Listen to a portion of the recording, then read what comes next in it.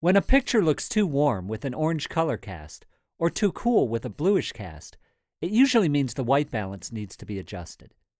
Aperture's white balance tools make it easy to fix white balance problems and get the color right. The easiest way to set the white balance is by using the white balance eyedropper. Click on the eyedropper tool to select it, and Aperture's loop tool appears. Move the white balance eyedropper over something in your image that's neutral gray or white, and click. Aperture automatically adjusts the white balance temperature and tint in your image. If the area that you're clicking on has a number of white or gray tones, click and drag over them until you find the white balance that looks best.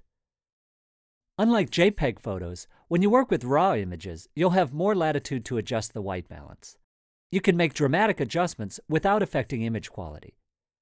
And in Aperture, you can always undo any correction.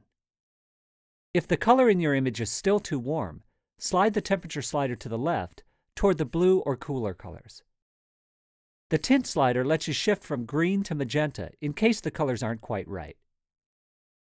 With Aperture, it's easy to adjust white balance for the most natural color in your images.